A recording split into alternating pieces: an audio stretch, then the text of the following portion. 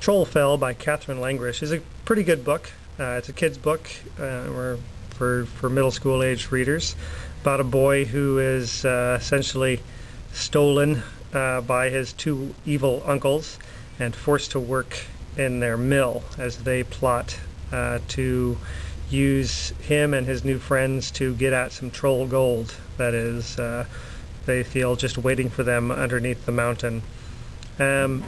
The story itself is pretty good.